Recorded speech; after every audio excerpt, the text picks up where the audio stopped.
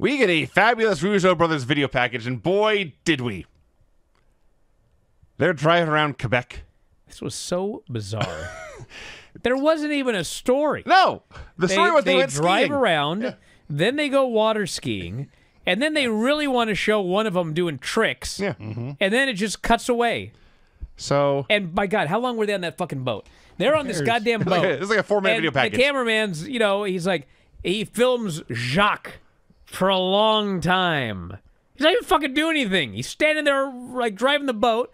Or I think it was Ray driving the boat. Then he goes to Ray, and we just look at him for a long time. And I'm like, is anything going to fucking happen in this video? And then they get another shot of Jacques from below, and we're looking up at his goddamn nipple. I'm like, okay, what the fuck do I need to see his fucking nipple and hairy chest for? Then they cut to the other guy, and the camera's just on him for a long time. Yep. I'm like, is this a 3-hour show? And then finally it shows him water skiing or something. Okay. Is it customary to wear a water wing around your waist when you're water skiing? I don't know. Everything Brian said is true. Play it safe. And yet he's leaving a lot of this out. Oh, how they came up out of the water for the water skiing backwards. They were skiing backwards with their asses popping out of the water. Yeah, you saw 3 humps in the water. It was like the fucking Loch Ness Monster. Yes. But then the humps turn into asses. Yes. And then the asses turn into men who were bent over backwards in the water skiing. Exactly what happened. Then they turn around, and then it's time to see tricks. Ray does some tricks. Ray is like, I'm going to go forward. Now I'm going to go backwards. Now I'm going to go forwards again. Yeah. Now I'm going to go side to side. Now you're leaving out... I'm like, do they do a water skiing gimmick? What the fuck are these Rougeaus? You are leaving out the preamble to all this.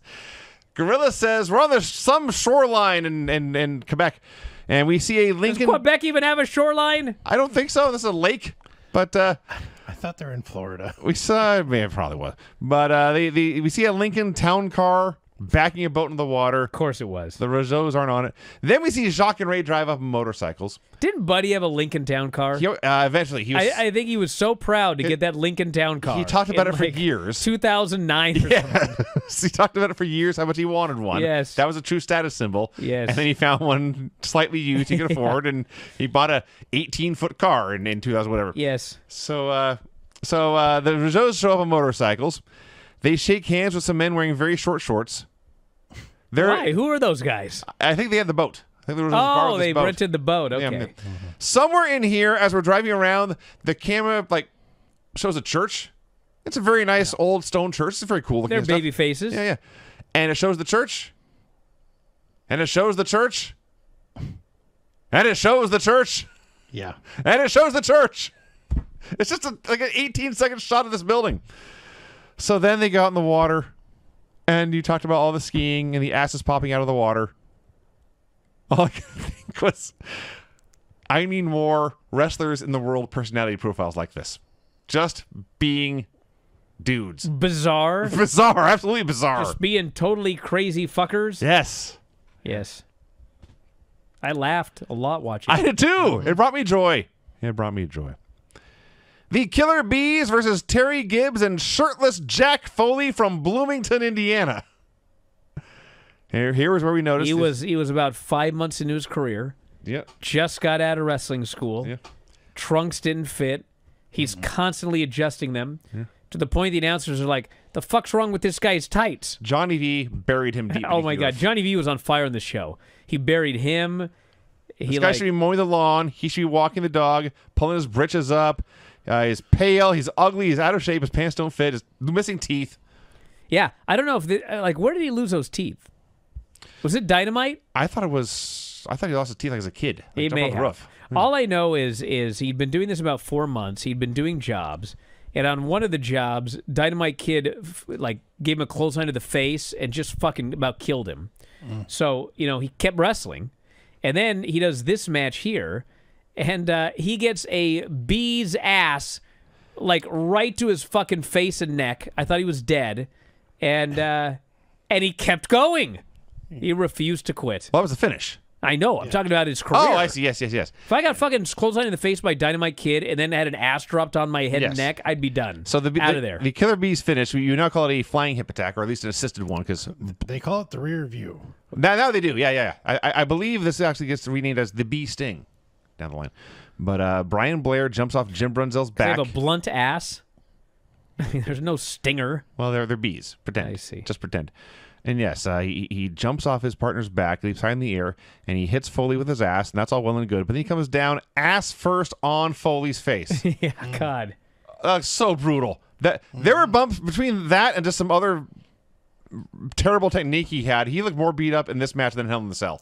It was so bad. He literally sat on Foley's face. Yes. Also, the bees are doing the mask gimmick. They didn't do it here, but they had the masks with them. And even without the masks, Gorilla can't tell them apart. Right. Even though one has a mustache and the other does not. Anyway, after the match, the Killer Bees did an awesome jumping high five where Jim Brunzell's whole gimmick is that he's jumping. He was a high jumper, you'll note. And they jumped high in the air and high five. That's the whitest white guys you ever saw. Resnick interviews Bobby Heenan and Mr. Wonderful, who do the exact same promo they did in the Snake Pit 20 minutes ago. Next week, Coco Ware, King Harley Race, the Honky Tonk Man's debut, and the British Bulldogs versus Nikolai Volkov and the Iron Sheik. And then, of course, the special musical review, which never gets old. And I was so happy because the Giant Machine's judo chop made the highlight reel. That was worth seeing a third time. That was that. And that was a show, everybody. That was a show. Fun show. Thank God we get one more week and we get to see old Honky make his babyface debut in WWF. Maybe he turned heel the first night. I don't know. I have no memory whatsoever of babyface Honky Tonk Man. So I guess we'll see. Except when he was older and working for Tim. I have no idea. I have no remembrance of him debuting. He was just always there. Well, you're going to see it next week, brother. The debut of old Honky. Shawn sent us pictures of Mr. Wonderful's hair. Yeah. Yeah, horrible. It is. Hideous. But I'm trying to find... This is my homework assignment, to find another man who had this haircut. Lots and lots of people Look at the guy. You know who has that haircut? He-Man, actually. Anton Chigurh, whatever his name, from No Country That's for right, Old very Men. close, too. Yes, yes. Yeah. But the original He-Man from that same era had the exact same hairdo. Actually, kind of, yeah. Yeah. Maybe they stole it from Mr. Wonderful. That's entirely possible. Yeah. That second picture that you sent us, I mean... Is that the Toronto show? There's a giant crowd. It looks like a windy day. And he's got a cowlick Yes. on top of everything else. The aforementioned Sam Malone had the same haircut and shears. That's not unusual at all. Wow. What was a unique hairstyle worn by men in the 60s? Pompadour. Mop and conch, whatever that is. I beg your pardon? Excuse Mop me? Cock Mop and pomp? conch. Say that Yeah, one what more is it? time. Nobody else talk. Pop and conch? Yeah. Are you sure, Granny? Read it again. M-O-P, Mop. comma, conch. Mop conch. Mop conch? Conch. C-O-N-K. Okay. Look it up. Hey, All right. Mop conch? Mop conch? That's two different things. I know. God damn it. Duh. Why is she mad at us? Because we're idiots. Hey guys, did you love this clip? If so, you should join our channel. Just hit the join button, and you'll have full access to every single show that we do. Wrestling Observer Live, Wrestling Observer Radio, The Bryan and Vinny Show, all of them in full HD, full length, plus archives of all of your favorite shows. Click join today and don't miss out.